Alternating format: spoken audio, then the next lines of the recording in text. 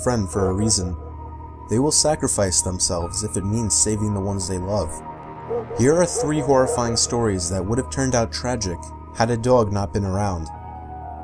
Number 3. I had to watch after my sister when my parents were out one night.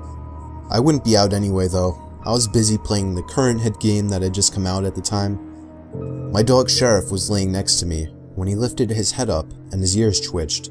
You know, that thing that dogs do when they hear something. I paused the game to see if I could hear what he was listening for.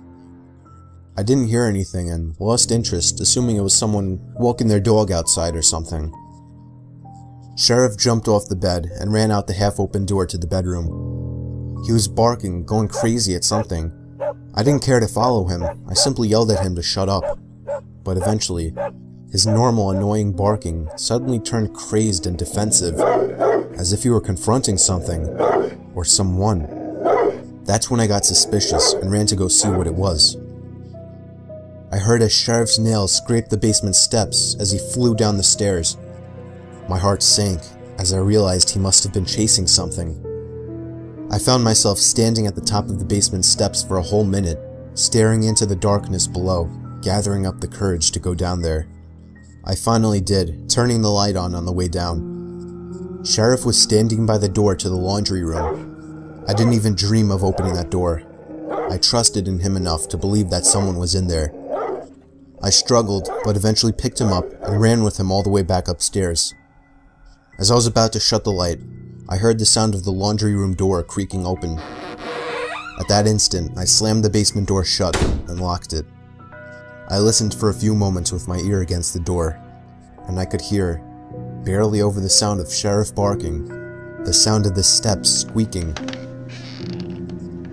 I dove for the phone and called the police. When they arrived, they caught him trying to bust out through the basement window. Me and my sister watched as the officers walked him out to the car, and I'll never forget the dreadful stare the man gave me as he was forced into the backseat of the police car.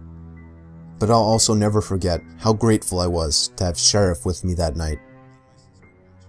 Number 2. I used to have a Beagle Pointer mix before she passed away at the age of 11. Her name was Mandy, and she was the sweetest and most loyal dog a person could ask for.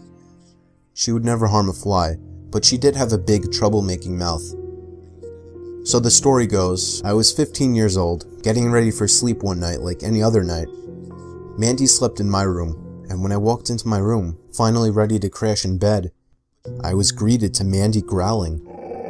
She wasn't looking at anything in particular.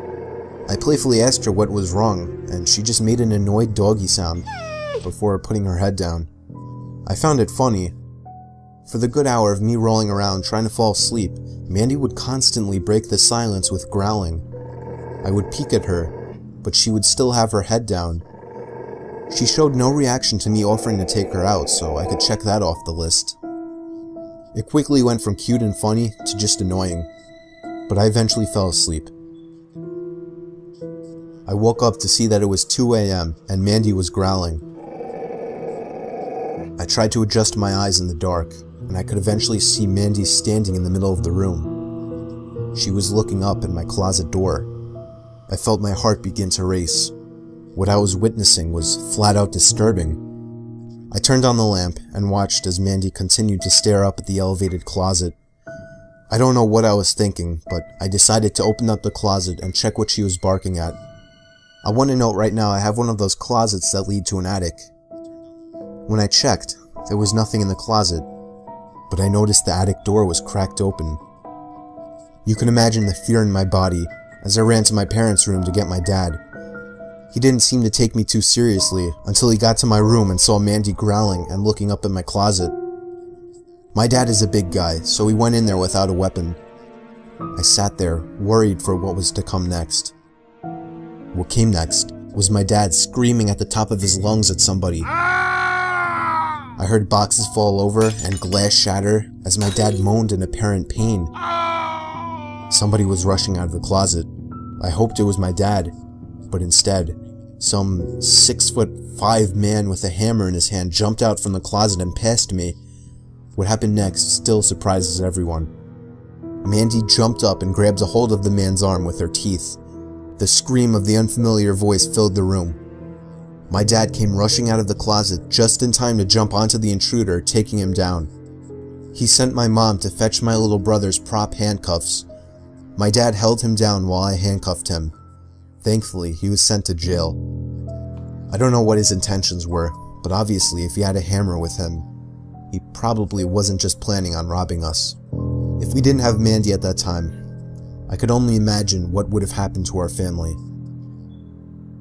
Number 1. I was only 11 years old, and my brother was only 8. We were walking our dog Buster around the block in the dark. Buster was a husky German Shepherd mix. Upon turning the corner to the other side of the block, we ran into a tall man who greeted us with a smile. He stopped in his tracks and seemed to expect us to as well. It seemed he was trying to start a conversation, but we just kept walking past. My brother kept looking back, telling me that the man was following us. He was right. Each time I turned around, the man was the same distance from us, but he would stop looking whenever we looked. I motioned to my brother to walk faster. The faster we started to walk, it seemed the closer he got to us.